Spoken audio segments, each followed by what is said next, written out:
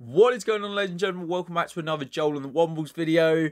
I hope you had a happy Christmas. I know what I did, unfortunately, in these COVID times. But let's begin with the main stuff. The reason you click on this video for the football chat. And we're going to talk about, of course, Tottenham, yet again, dropping points. Dropping points from winning positions. We have done it all season. We've thrown away silly points, and that's probably why we're not gonna be up there. We're lucky that other teams are also dropping points now. And this is how mental this league is. This is how crazy it is that you can be winning it 1 minute and 6th the next. So we played Wolves at Molineux yesterday and it started ever so brightly. We'll get into the first half.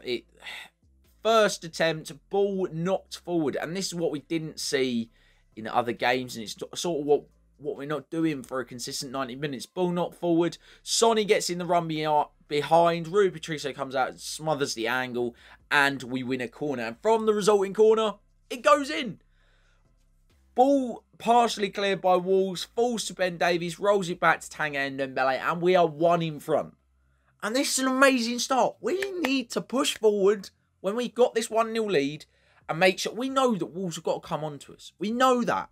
And the thing we've done so well this season is counter-attacking. We've been counter-attacking with Kane. We've been counter-attacking with Son, Lamela, fast players, Mora, everyone. We've been counter-attacking football. And it's been working. And it only works when you draw teams on if you are going to counter-attack. Otherwise, you are just inviting more and more pressure. And you keep giving the ball back to the opposition. And eventually, the goals will come unless you can see that 1-0 winner out. And we couldn't do it. We could not see the game out yet again. It's 2 points from 12. It's happened consistent weeks. So, in the game, not many chances. First half, apart from the goal, reasonably even between Wolves and Spurs. We had the difference, which was the goal, and not a lot happened. Let's be honest. Not a lot went for either side in that first half. Second half comes out. You think, if I'm Mourinho, I tell my boys at half-time, get the first goal in the second half. This game then becomes put to bed. You don't have to worry if you get the second goal, because Wolves have then got to chuck so many men at you that you can nick that goal on the counter-attack. And you can win that game that way. And you can make it look really good by winning 3-0. Right? Apart from the fact that Spurs did what Spurs do best. And they just continually pass the ball back to Wolves. Continually. And it's almost like they couldn't get out. They couldn't get out because they weren't willing to. Continually giving the ball back to Wolves and allowing them to come on to them. And inevitably, in the 86th minute, Roman Saiz from a corner scores. Now, I say Wolves deserve their point. From Spurs' aspect, it's absolute shocking defending. Rubbish in the second half. Giving the ball back. No pressure on the ball. Allowing Wolves to get on it. Not playing counter-attacking football as probably Mourinho wanted you to. You were too slow on the ball. You were dropping too deep. And that is a real issue. And again, I have to say, the game sort of changed when Tanguy and Dembele come off. Because he was the one player. Him and Højbjerg were the two players that were looking really good for us. Tanguy was carrying the ball. Beating 2s and 3s. Going past people. But you take him off, and then it's the last 20 minutes, and you know that Mourinho is going to put up a wall. Now, I don't disagree with the wall, even though it's not attractive, it's not good football, it's not going to be attractive football to watch. But if you are going to play that way, you have to see out results, and you are not seeing out results. This is the second time this has happened in a matter of days. We saw it at Liverpool. We saw it at Leicester. And we've seen it at... Well, we didn't really see it in the Leicester game. But we've seen it at Molineux as well. And Palace. That we've got 2 points from the last 12. And it's just not good enough. It's not good enough. Unless, and I'm the first one to admit it as a Spurs fan, of course you're going to get gassed about being top of the league. Of course. But it's only if you're consistent. And you can't afford to have lazy weeks like we have had the past 4 games. Can't afford it. I know the games are piling up and thick and fast, but that's no excuse. You've got to be on the ball. If you want to win this division, you've got to win the majority of your games. You cannot afford to drop points to teams like Palace, Leicester and Wolves. Even though they're good teams, there's nothing against those teams. They're very good footballing teams, but you cannot afford to drop points. You didn't see Liverpool go and play Crystal Palace and drop points. You saw them batter them 7-0. You didn't see them play Wolves Leicester at home and drop points. No, they battered them 4-0. You didn't see them play Wolves.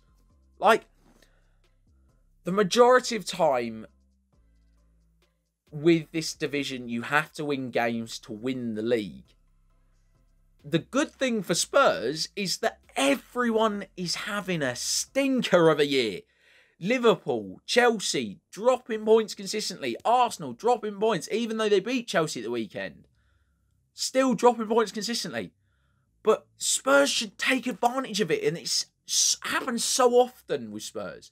Is you look at them and you go, right, Chelsea have lost. Arsenal have lost. Liverpool have lost at the weekend. Can we take advantage of it? Can we do that? No, we can't. Because for some reason, when the pressure is on us and people go, oh, well, they could move up to 3rd. They could move up to 2nd. They could even go top of the table. We seem to have a psyche issue at Spurs where we just crumble under the pressure. And I know people will say you should be used to it. And it's true, I am used to it. I am. Even when watching that Wolves game, I always felt the Wolves are going to nick a late winner, late equaliser, because it's what's happened in the past games. They get to 80 minutes and something has got to be said. Yet again, we are conceding from simple set pieces. I can't remember the amount of headers that we've conceded this season. We're not conceding a lot of goals. This is the other thing I'll point out. We're not conceding a hell of a lot of goals. But just simple set pieces we cannot defend. Set pieces. Roman CS scored yesterday in the 86th minute. Equalised the game. Wolves well deserved their point from a header. Roberto Firmino beats us from a corner. Set piece with a header. Dominic Calvert-Lewin beats us from a set piece with a header at the first game of the season.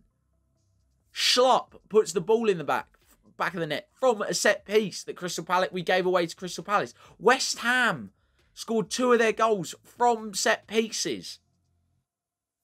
How many times have you got to be punished from a set piece to go, maybe on the training ground, we should have a look at this. We could try and organise, because he's got them really well set up. And some games we do it perfectly. Some games when we played City, when we played Arsenal, we did it perfectly. We defended everything. Anything that came in the box. Eric Dyer, to his credit, again, didn't have a bad game. Made it his. Went out. Challenged it. Put it straight out of the zone. But then you got people like Davison Sanchez giving chances to Podence because he can't header a ball. And it's not good enough. It's not good enough if you want to win this league. And that's the crux of the matter. If you want to win the league, you can't be conceded late, sloppy goals from set pieces. Let's hope for better results at home to Fulham. We should be looking at that as a 3-point game. Yes, they've got points at Southampton. They got points against Liverpool. But you're at home to Fulham. Let's batter them. I love Scotty Parker. I've got mad respect for the kid.